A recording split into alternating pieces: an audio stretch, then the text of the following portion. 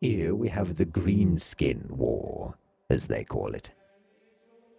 And who, my dear rival, is that in the next panel?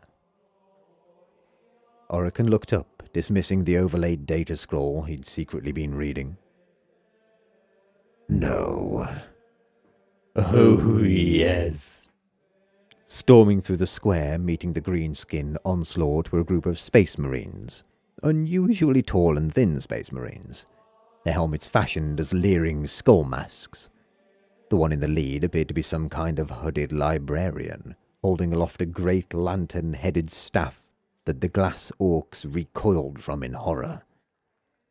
Silver Skull's chapter defeats the orc invasion, Trazyn said with clear relish.